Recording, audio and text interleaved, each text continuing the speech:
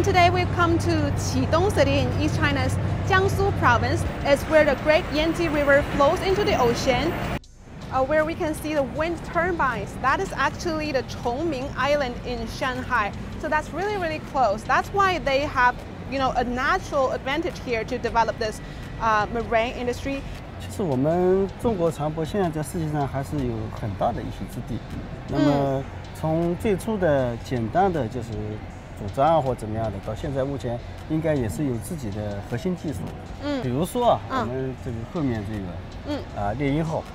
上面这些改装啊，这些技术啊，以前是没有的。那这个应该是它上面是可以完成这个生产的，是不是？对，是一个小型的化工厂。In the past, we actually need several steps, like several ships to finish all this work. But right now, we only need this one boat to do all these jobs here. I'm Li Jianhua from CGTN. And I'm Andy Borham, a New Zealander living in Shanghai. So we're on an oil rig.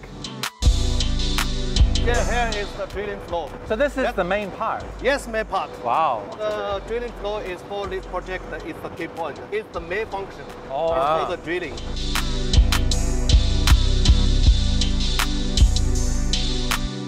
Mom, are you watching? Yeah. I'm controlling. Right now.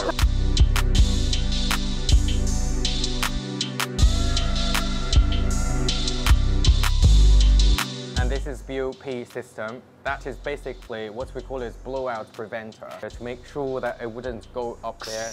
Yeah, that would cause a natural disaster. Exactly. Probably environmental. You don't want oil in something. So this is basically the bedroom for sailors. Oh, it's really quiet. Yeah.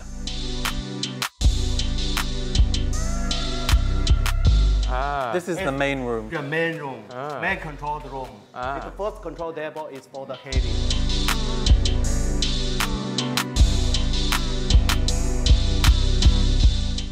This is so sophisticated, and the 7 people, in the superstructure can control the navigation and the whole system. So this is how they leave this vessel. They have to go up there, and the helicopter will land on the deck. Thank you so much for staying with us. See you next time. Bye-bye. Bye-bye. Where's our helicopter?